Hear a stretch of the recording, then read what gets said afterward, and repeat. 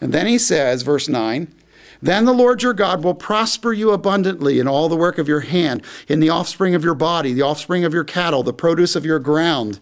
For the Lord will again rejoice over you for good, just as he rejoiced over your fathers, if you obey the Lord your God to keep his commandments and his statutes, which are written in this book. If you turn to the Lord your God with all your heart and soul. Now watch very closely in verse 11.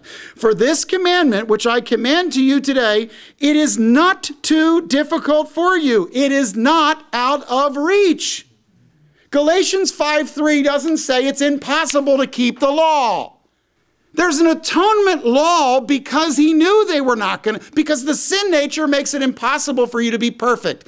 Please get out of your mind the Christian statement that if I kept all the laws, I'd be perfect.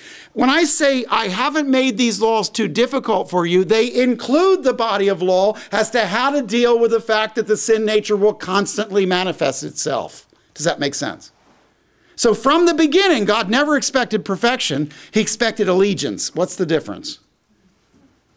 Believers, what's the difference? Does he expect you to walk every day with perfection?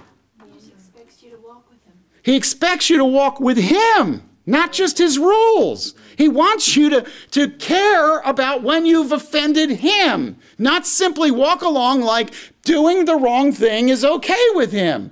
God doesn't get out of his chair upset with you until you decide that wrong is really right, right is really wrong, and you can live that way and you're perfectly comfortable with it.